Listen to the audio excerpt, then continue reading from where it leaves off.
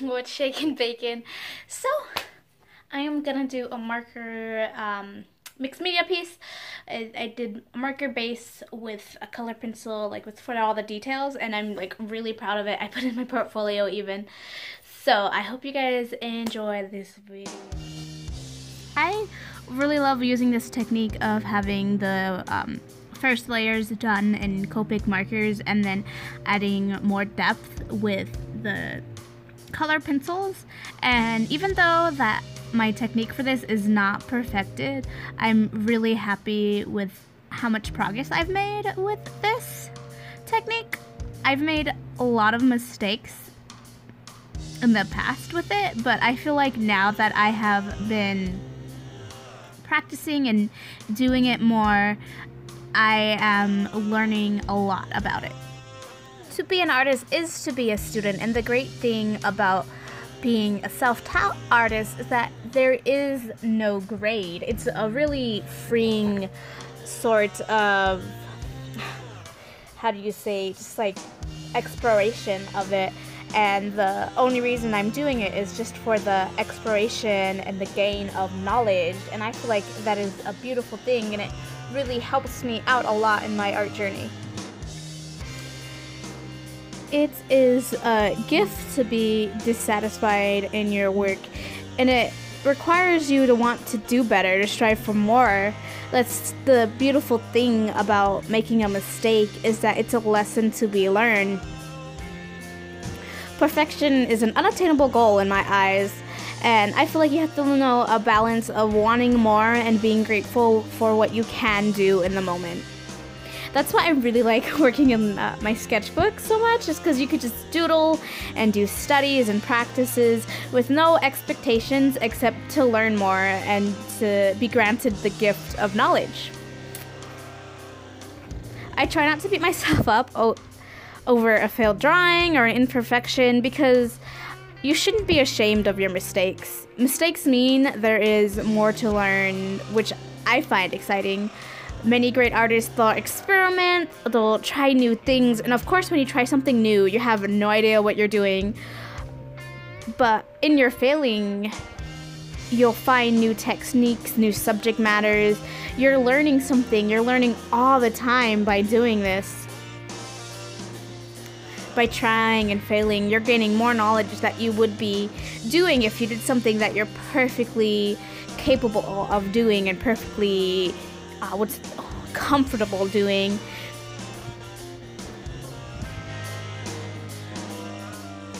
Like with my Copic markers or my alcohol-based markers, I only been using them for, I'm gonna say, about like 2 years, if that. And I've been drawing for like over 10 years, so it's kind of like daunting to try and make a new, or understand a new medium. And I feel like I've failed so many pieces, and I like made so many mistakes with marker drawings, but I've come a long way, and I'm really proud of myself for that. I'm proud of my mistakes. I'm so happy to watch myself grow and try something new. And even if it doesn't come out how I want, if it looks like a complete failure, it's something beautiful. When you're a baby, or when a baby is learning to walk, they fall like countless times, but they'll keep trying and trying again. But in like a year's time, they're like running and jumping and like being a little demon child. And like, before you can run, you have to learn how to walk, right? And if you learn to walk, you fall down and you bruise your knees. Not every lesson you will come across will you learn on your first go. Which is why I feel like you should study your own mistakes. You should be compliant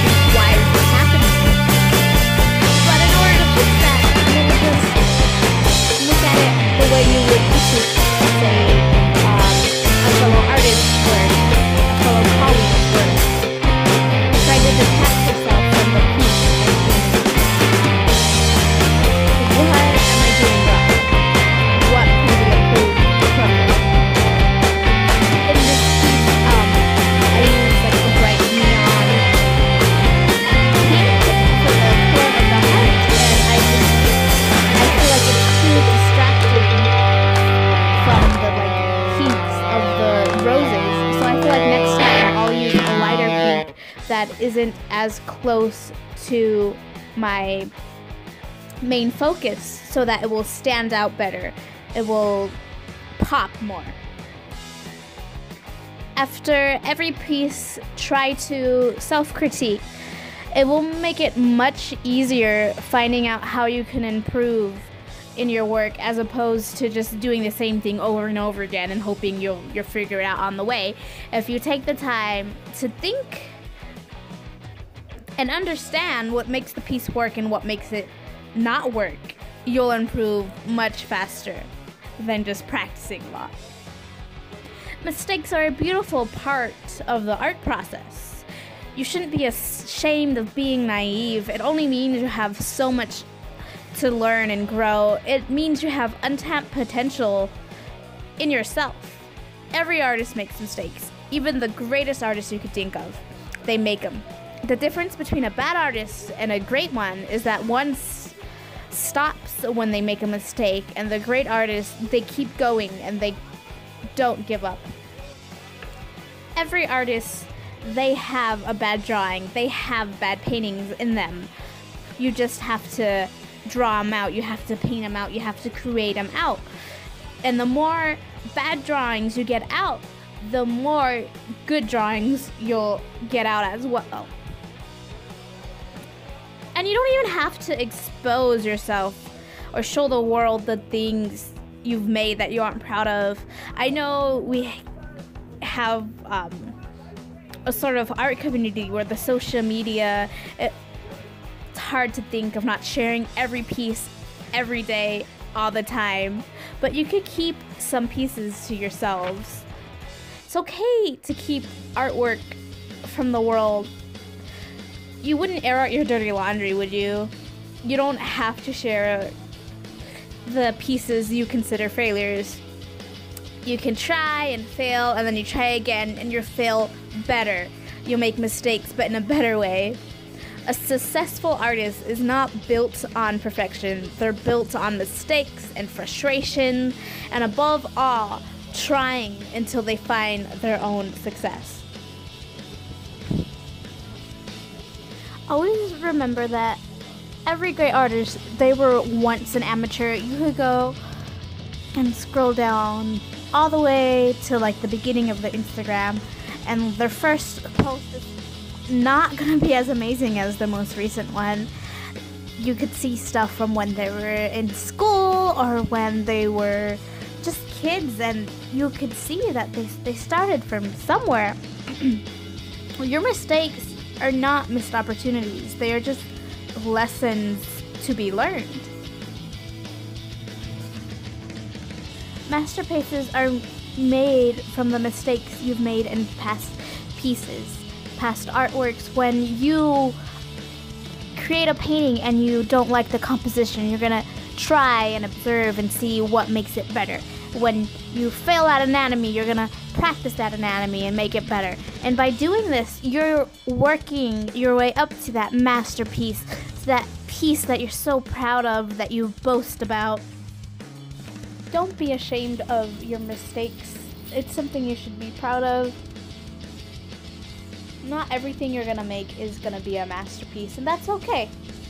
That just means you're learning, and your next piece that you're so proud of is gonna be even better than the last one before. Like this piece, I'm really proud of it, and I'm ecstatic that I'm finished with it, but I know there's gonna be stuff that I'm not gonna like about it, and that just means the next time I do a piece like this, it'll be better, and I'll be even more proud of myself for completing it. Here is the full finished piece. I hope you guys really like this video. If you did, give it a thumbs up. Comment down below what you think mistakes are. Do you like rip up your drawings when you don't like them? I know I try not to do that. I try to be more positive in my mindset of that. So I'll see you later, Gators. Don't forget to follow me on Instagram and Twitter, and I also have a Facebook page.